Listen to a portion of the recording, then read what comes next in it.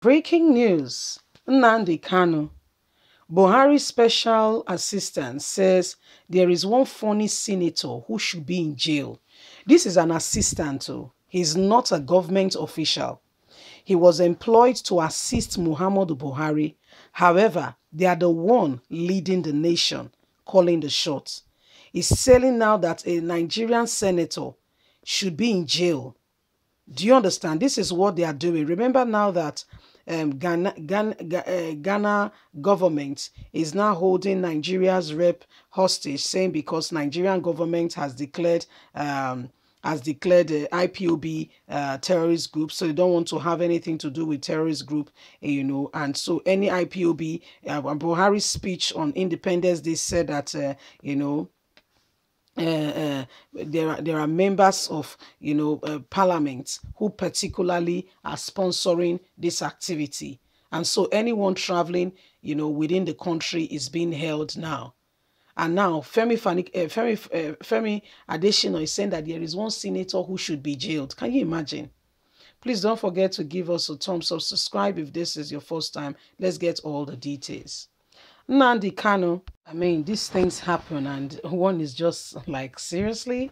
Please don't forget to give us a thumbs up, subscribe if this is your first time. Thank you. The special advisor to President Muhammadu Buhari on media and publicity, Femi Adesina, has suggested that Senator Abaribe should be in prison. According to the presidential media aide, Abaribe, who is the senator and Senate minority leader, is guilty of supporting and associating with Nnamdi Kanu, leader of the indigenous people of Biafra. Adesina made a claim on Thursday via an article titled "Weighty Matter About Our Country," which he released on his Facebook page, and since then, Nigerians has been on him, attacking him vehemently. Although Adesina failed to specifically mention Abaribe's name in his article, he made gesture reference pointing to the fact that he was referring to Abia State Senator. Mr. Adesina accused the lawmaker of inciting violence through his words and action, thereby furthering fanning the flame of insecurity in Nigeria.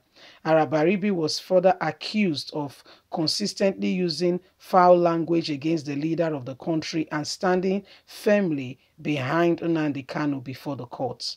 For these and many other sins, Adesina says Abaribe should be cooling off his feet in prison. He wrote, "Some people instill violence through words and action. Although the security agencies has not picked them up, they should. I don't know what they are waiting for. You wonder why they have not, and why they have refrained from smoking out those who are causing and inciting violence. There is one funny senator who talks about the mismanagement of our diversity as a country, yet daily use foul language against those in leadership. He stood firmly for someone bent on dismemberment of the country, and when that one vanishes, he should be cooling off right now in the prison. They should wait. It takes turn by turn. We will deal with first of all the one in prison. When he's first of all dealt with and forgotten, then he will be the next." This is what Femi Adesina said. And Nigerians are watching. Nigerians are watching. Listen, my people. We cannot continue. So everybody should abandon Nnamdi Kanu because he said he wants to be out of Nigeria. So everybody should forget about him and throw him into the bins, right? You see, this thing we call Nigeria and this deceit, we keep deceiving ourselves that there is actually oneness. Is it working? Is it really working? Because the deceit is there. We're telling ourselves that is one Nigeria. Is it really working? Nnamdi Kanu has his own human rights. And if he doesn't want anymore to be in Nigeria, he wants to be out, the government should look into these issues rather than trying to instigate violence and, the forceful way in which they are treating people today. This cannot go very far. It is important that everybody's fundamental human right is maintained. However, it's not. It's not. Nigerian government and all do whatever they want to do, and they get away with it. People that should, watch what is going on in Nigeria, ensure that, human rights is preserved, seem to turn the deaf ear and pretend not to know what is going on in Nigeria. Sadly, these are some of the occurrences and things that we're experiencing as a nation. We cannot continue like this. We can't. We can't continue like this.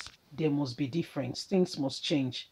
But how can it change when we have those who are supposed to be, who have no business being in politics and are the ones calling the shots, telling Nigerians that there is one senator who should be in jail?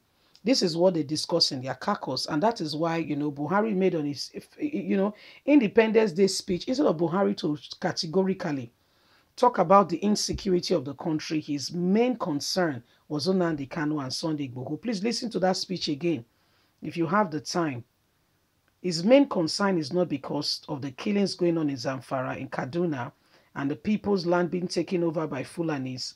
The original Hausas has been displaced. And I mean, nobody is talking about that one. They are just taking out the original houses.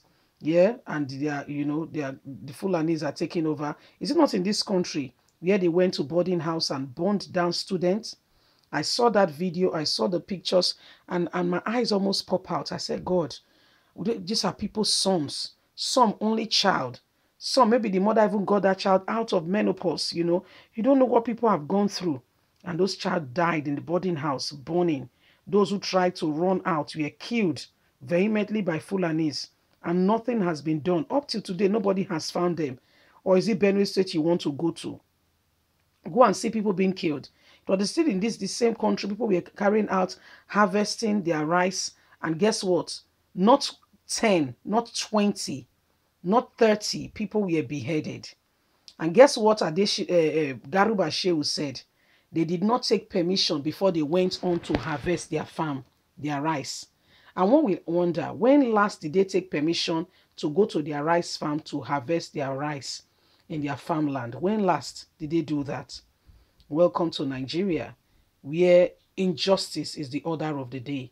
And nobody is paying attention. When you speak, they say you have spoken too much. You have no right to speak. What are you talking about? And if they can lay their hands on you, like Nnamdi Kanu, Sunday Igboho, they do everything humanly possible to put you in prison. These are some of the things going on. Nigerians is a wake-up call. We cannot continue to allow these people to continue on their track. There is need for safety for everybody. Leave us a comment. We'd love to hear from you. God bless you. Have a lovely day. Bye for now.